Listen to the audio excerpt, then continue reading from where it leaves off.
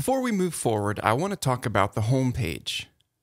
In Craft, we can designate a home page using a different section type called a single, and I talked about these earlier in the course.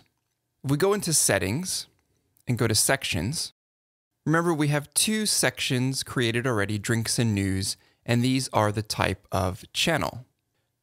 I want to create a new section for the home page. So why do we want to create a section for the home page? Because we already have a template created. If you look here, we have this index.html file that comes with Craft when we install it. It's the default home page, and you can see it here. But sometimes our home pages have unique content requirements, and we want to enable the content editors the ability to manage the content from within the Craft control panel.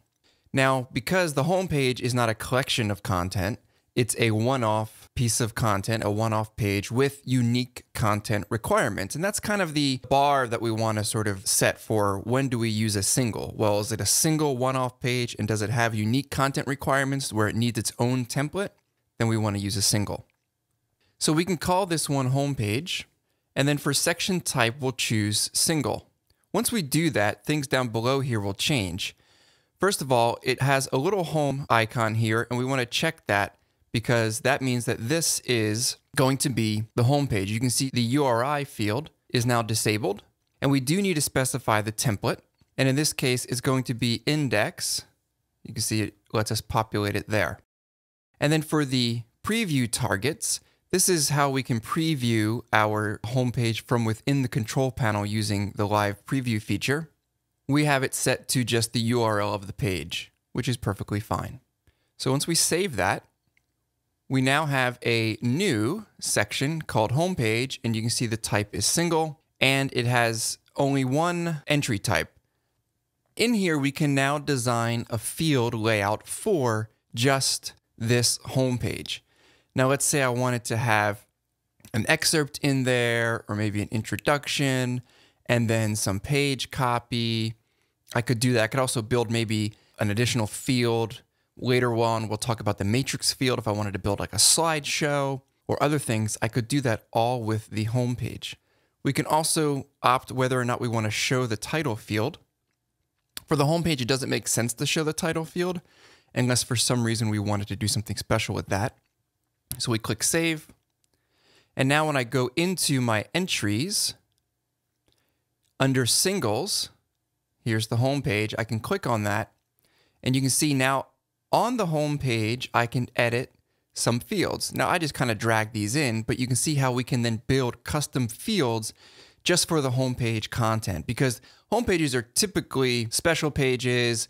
They can be a collection of content elsewhere on the site, but a lot of times they might have special call to actions or different modules that are specific to the homepage that we want to manage here.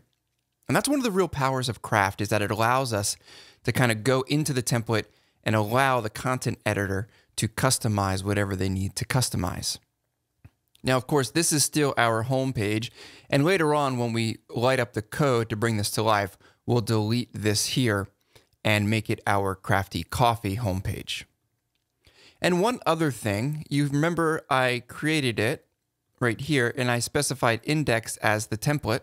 It finds that automatically for me based on my template directory. But you'll notice that is named index.html while I'll use twig for everything else. This is purely a preference.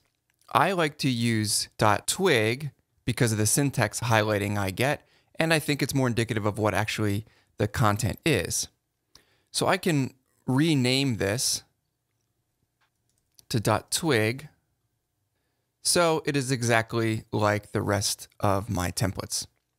But it's perfectly fine. Now, I don't have to have this in the root of my site, but Craft will use this as the home page. If I don't set up a single for it, it's always going to find the index template in the root of the template directory and serve that up as the home page. So that's how you create a single. We made it the home page by checking the home box. We assigned a template, and we confirmed the preview target. If I go to the entry, and if you click on preview, you can see it shows me exactly what I expect, which is a rendering of that template. All right, we're going to move on and start creating the rest of our settings.